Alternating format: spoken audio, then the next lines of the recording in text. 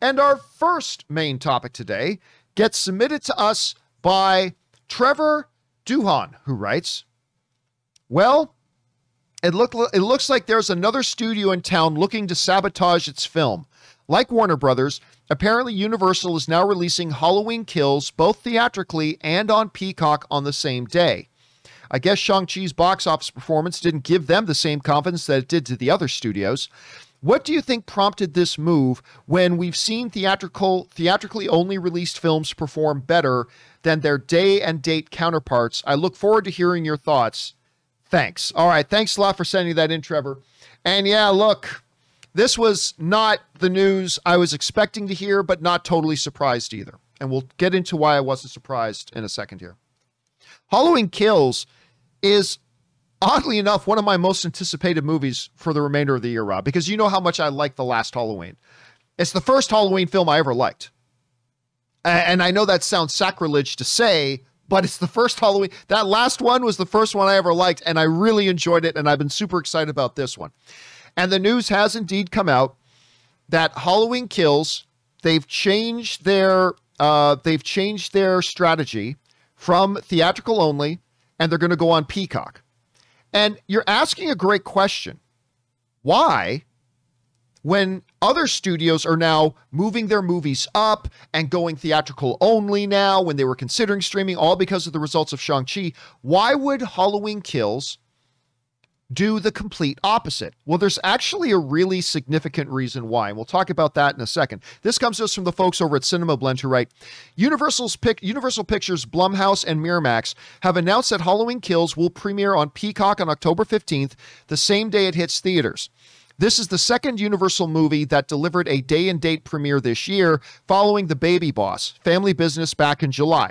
Much like what Warner Brothers has done with its 2021 movies on HBO Max this year, Halloween Kills will be available to Peacock Premium and Peacock Premium Plus subscribers at no extra cost. Sorry to the folks on the free tier. I've never understood, if you've got something that's called premium, isn't that supposed to be the best?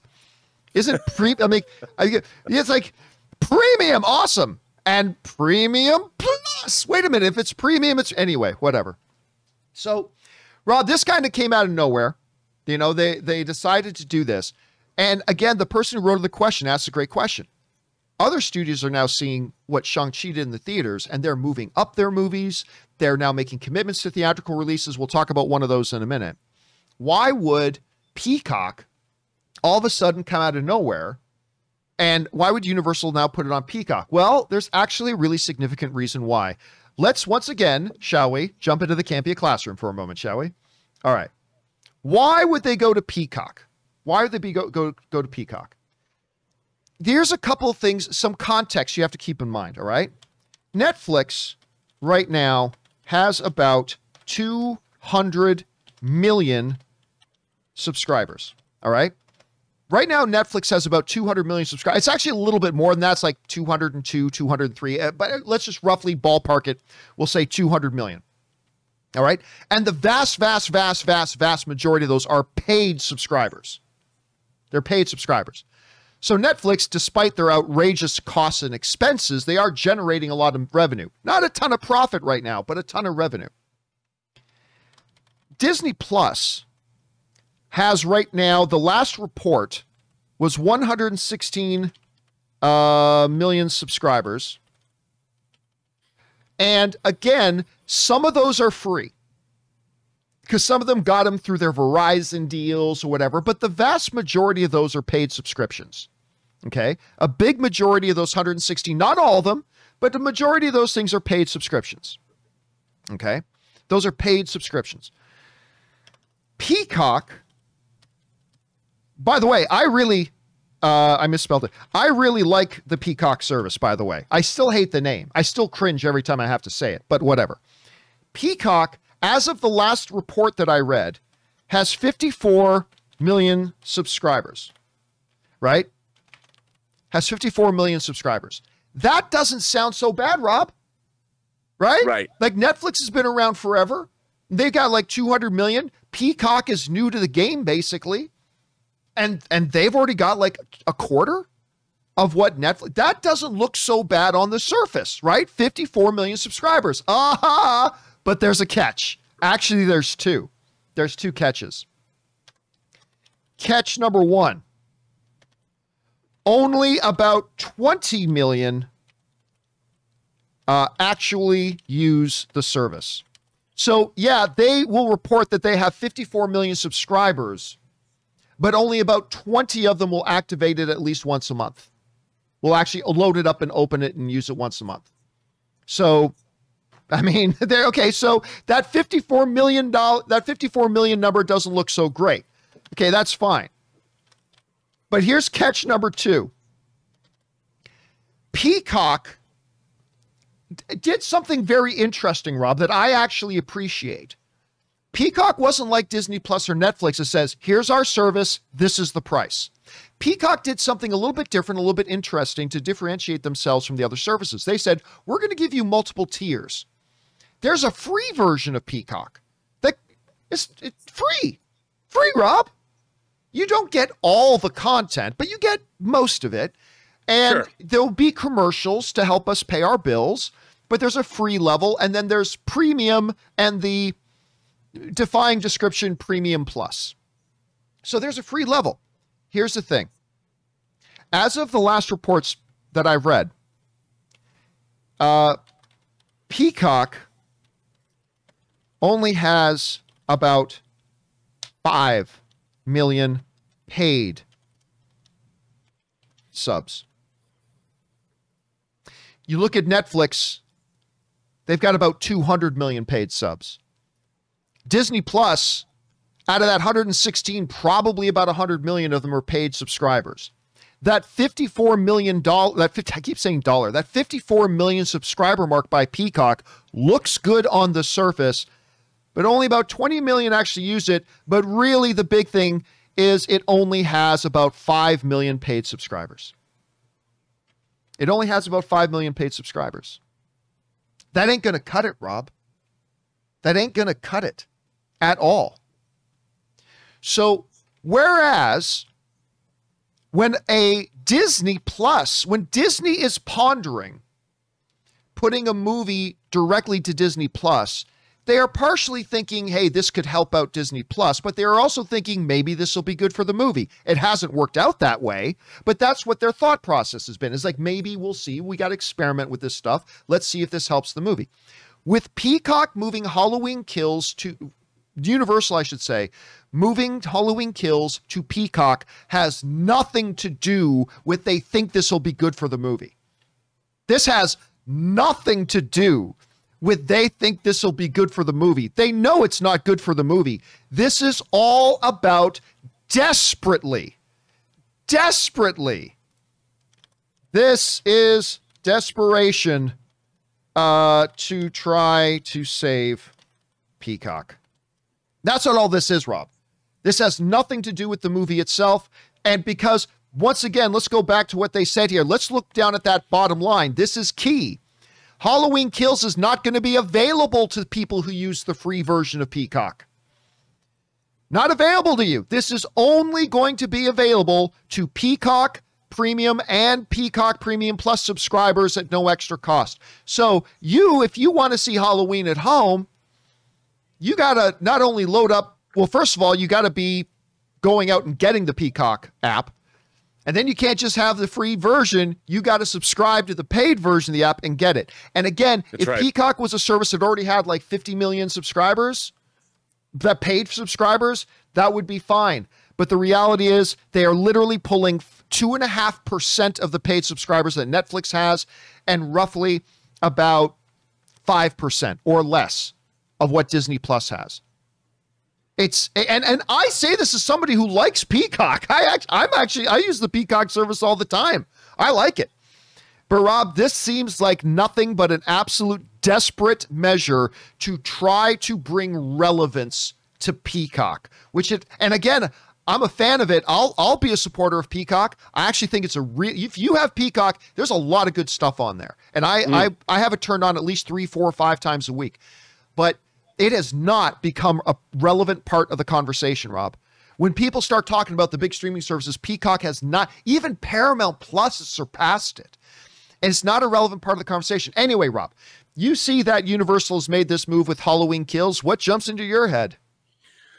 Well, first of all, I kind of, horror is a genre that traditionally does pretty damn well in theaters. It's a Blumhouse film. It's coming off of the very successful Halloween continuation. I honestly, of all the movies that are opening in theaters, I mean, this one has the potential to make the most profit because it wasn't expensive. I mean, it was probably more expensive. I think they spent 20 million plus on the last one, but it's not a $150 million superhero movie. And I would think that the most, like we've talked about so many times on the show, opening movies theatrically and having them do well increases the overall value of those films forever. And I mean, even though it's Universal and it's going to eventually go on Peacock, why? I mean, I know why. They want to bolster paid subscribers to Peacock, like you've just been pointing out, which I completely appreciate. But you know what? Those same people, if they want to see it again, will subscribe anyway, because Halloween Kills is going to be exclusive to Peacock. It's going to be exclusive to the Universal streaming service. So why open these things day and date? I mean, we've proven, theatrical release has proven that lately that the pandemic is not as detrimental as it used to be toward movies. I would open it day and date, man.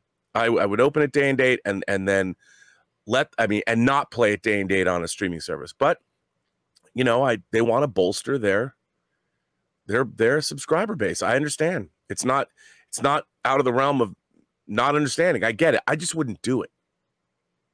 So let me ask you this. When I propose that this is exclusively a move, I believe this is exclusively a move by Universal. And Jamie Lee Curtis and the producers got a good payout from Universal to do this. But when I make a claim that I say I believe that this is exclusively has nothing to do with trying to help the film, this is all about trying to just get attention to Peacock. You agree with that? 100%. Because otherwise what people don't understand is the only thing these streamers are looking for are subscribers, because what that subscription base does is it stabilizes their income. They can be like, okay, we've got like Netflix. We have 200,000 or 200 million subscribers. So they know that every month a certain amount of money is coming in. And in the entertainment business, there has never been that kind of stability ever. And especially for like Warner Brothers, Warner Media having HBO Max, that subscription base keeps that cash flow normalized, which is something that a lot of studios, like when you're making a movie, John, and you're spending now, everything's over $100 million practically. That's a crapshoot, and they don't have any stability. What if they make a $150 million movie and it tanks the box office? That's a huge hit. But if you have a streaming service that's connected to your studio and you have stabilization there, it's good for the banks. It's good for your interest rates. It's good for your stock prices. And that's that is why these streaming services are something had before. And that's why the synergy between the studios and their streaming branches are so important. It gives, from a business perspective, it gives them an anchor and stability they've just never had before. That's why they want everybody to join their streaming services. And to that, what you were pointing out before too even becomes more relevant, because Disney is now figuring out that we can have that regular revenue stream with our streaming service. We put our movies like Shang-Chi in theaters exclusively.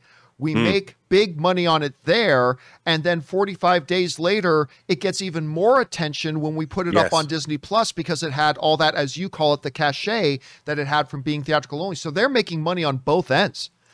So that's the way to do it, man. I mean, everyone knows Shang-Chi is not going to be going to other streaming services. It's going to be going to Disney Plus. It's going to Disney Plus, and going to a theater, I don't think anyone who saw Shang-Chi would forego an opportunity to see it again at home.